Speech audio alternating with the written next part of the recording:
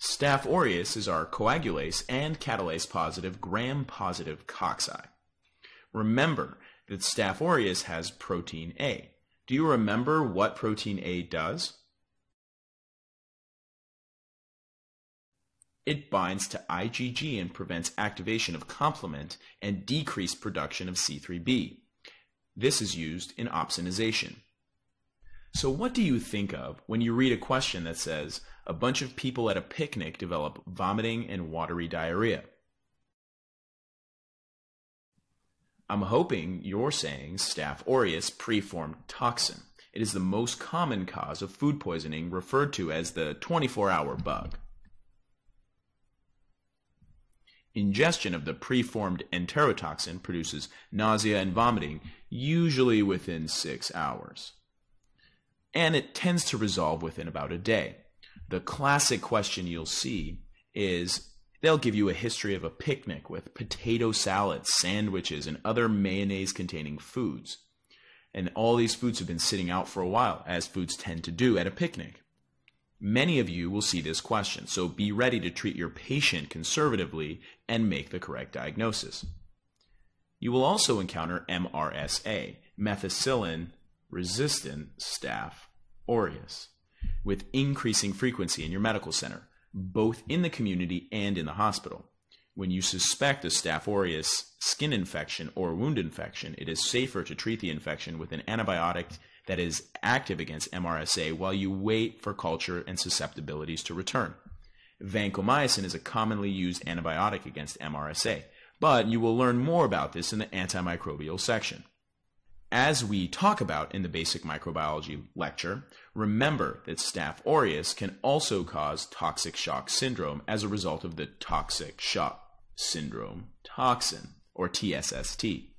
This presents with fever, vomiting, rash, and shock. And what is the mechanism of this toxin?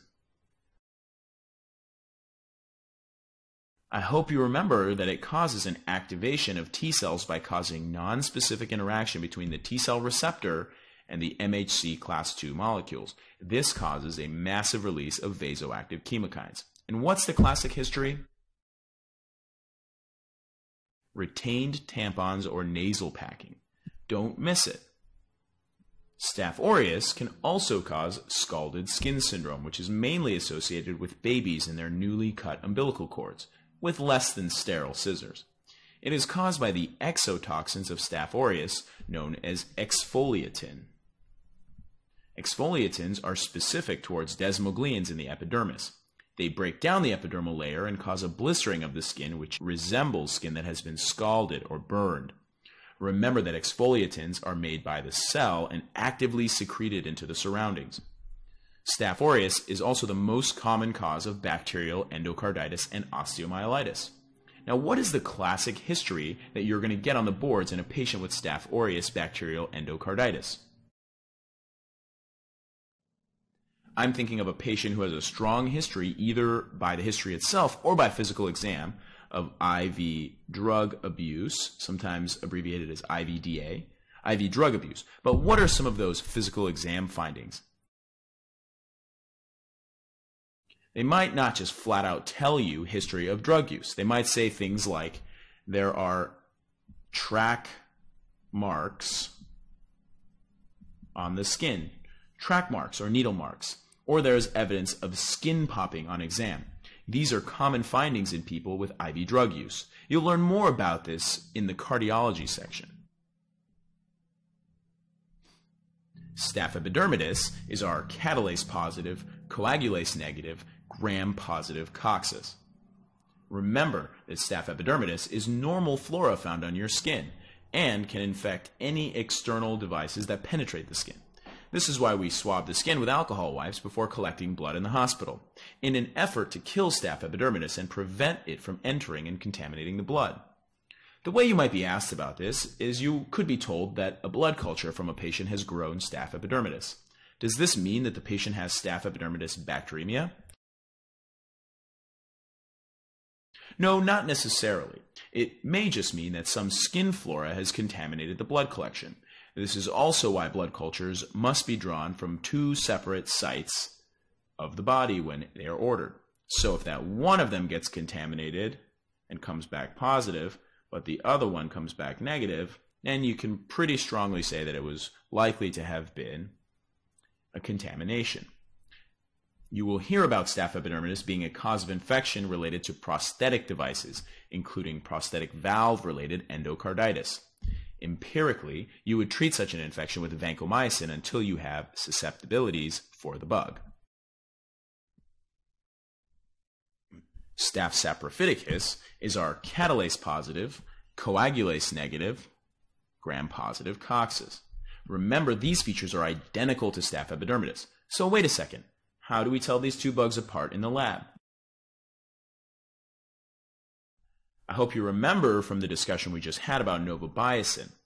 Which one was sensitive to novobiacin?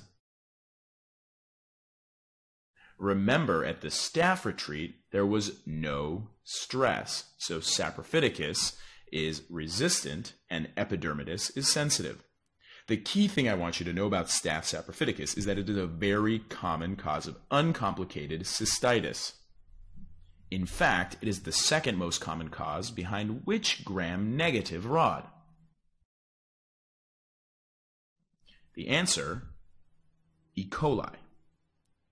Cystitis caused by staph saprophyticus is often called honeymoon cystitis because of the relation to sexual activity, which you can remember with the very college dorm room looking photo here. Time for a flash quiz. A 34-year-old man develops nausea and vomiting 4 hours after an office potluck where he ate potato salad and a turkey sandwich. What is the most likely pathogen? The answer is Staphylococcus aureus, and remember that this bug has a pre-formed toxin that causes the symptoms of food poisoning. The key here is the types of food eaten, which usually are described as potato or macaroni salad. Again, things that have mayonnaise. And also the time course of 4 hours. Strep pneumoniae is our alpha hemolytic, gram-positive diplococci that is opticin sensitive. Its capsule is one of its virulence factors. In fact, if it loses it, it won't be as virulent. Here you can see a fluorescent antibody stain of the diplococci. MOPS is a useful mnemonic for remembering the types of infections that strep pneumoniae causes: meningitis, otitis media, pneumonia, and sinusitis. Treatment is covered more thoroughly in the antimicrobial section, but what antibiotic do we commonly use to treat otitis media and sinusitis? Well, we are covering for gram-positive cocci, so we typically like to use amoxicillin, or amoxicillin with clavulanic acid, often referred to as augmentin. Usually a 7 to 10 day course will suffice. You may remember from your micro courses that the cause of meningitis actually varies based on patient age. What is the most common cause in, say, an 18 to 60-year-old adult? The answer is Neisseria meningitidis. But what about in kids or the elderly population? The answer is actually strep pneumo. You will definitely see some variation of this on your exam. So that's our discussion on meningitis for now. But what are the common signs and symptoms of pneumonia? This will be covered more extensively in the pulmonology section, but if you see fever and a cough that is productive of a rusty-colored sputum, you might want to get a chest x-ray. Keep in mind that pneumonia will have a lobar consolidation on chest x-ray, and this is key to diagnosis. Consolidation patterns are also discussed more thoroughly in the pulmonology section.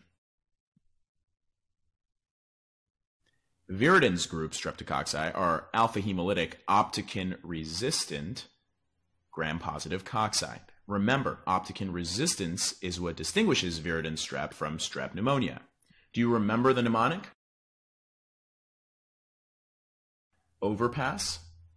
Another useful mnemonic is that viridans lives in the mouth because it is not afraid of the chin, which looks and sounds an awful lot like opticin. The viridans group of streptococci contain many species, all of which are alpha hemolytic. Viridans streptococci are normal flora found in the mouth. One species of viridans Streptococcus mutans, is the bacteria in our mouth responsible for tooth cavities. When you eat a lot of sugar, Strep mutans can convert that sucrose into lactic acid, creating an acidic environment in your mouth that makes it vulnerable to tooth decay. Viridans strep can also cause subacute bacterial endocarditis, sometimes referred to as SBE.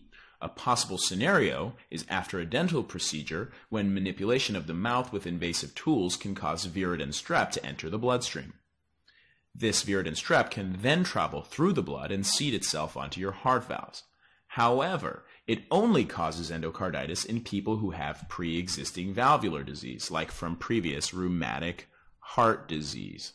So if a patient with totally normal heart valves develops bacterial endocarditis, is it likely to be caused by strep viridans?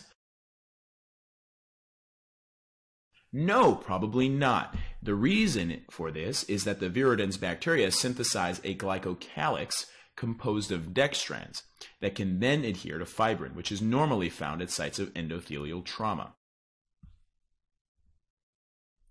Next, we'll talk about strep pyogenes, also known as group A strep, sometimes abbreviated as GAS. Remember, it is a beta-hemolytic, bacitracin-sensitive gram-positive coccus. Do you remember what is the major virulence factor of strep pyogenes? That's right, it is M protein. M protein is antiphagocytic, so it prevents normal phagocytosis. The key disease you should know is that strep pyogenes causes pharyngitis, commonly known as strep throat. It can also cause skin infections too, like cellulitis or impetigo. A little pathology correlation coming at you. Pharyngitis from strep pyogenes has 3 important complications: abscesses, either in the retropharyngeal or peritonsillar space, glomerulonephritis, and rheumatic fever. So once again, you can get abscess, glomerulonephritis, or rheumatic fever.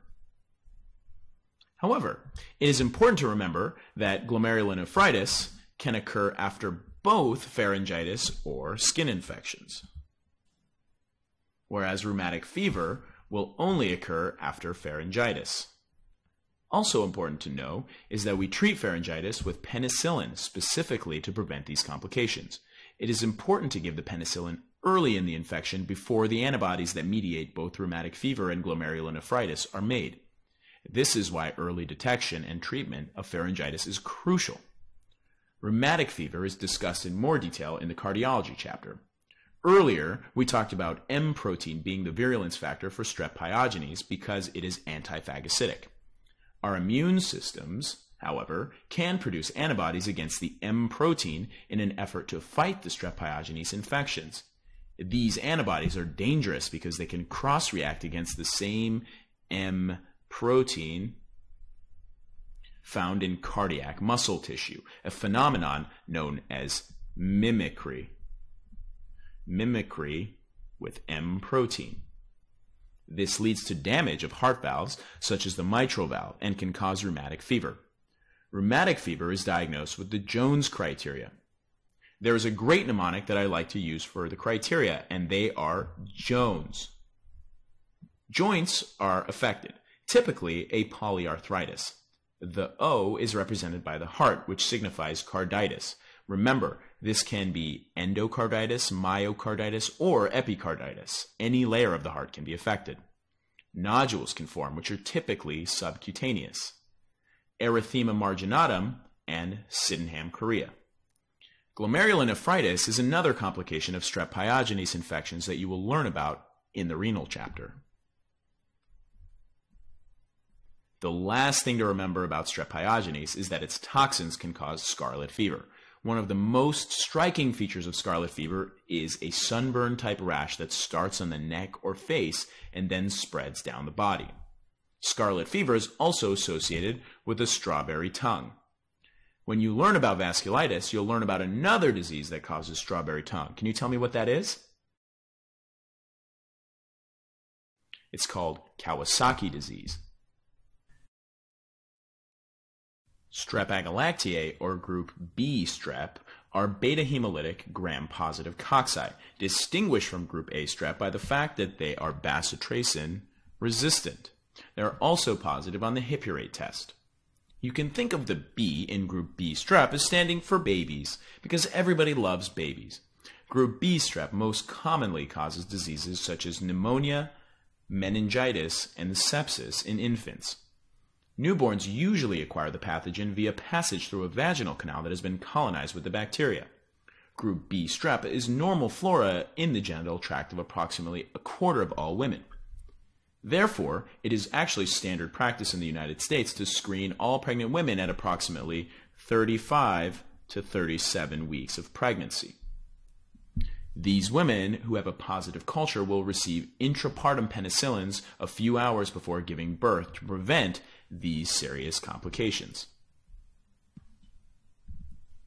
The Enterococcus genus of Streptococci possesses the group D Lancefield antigen and can grow under extremely harsh conditions, 6.5 sodium chloride and 40% bile salts solution, which is why they are able to survive as normal flora in the colon. This is in contrast to the non-enterococcal group D Streptococci species such as Strep bovis, which we'll discuss in another slide.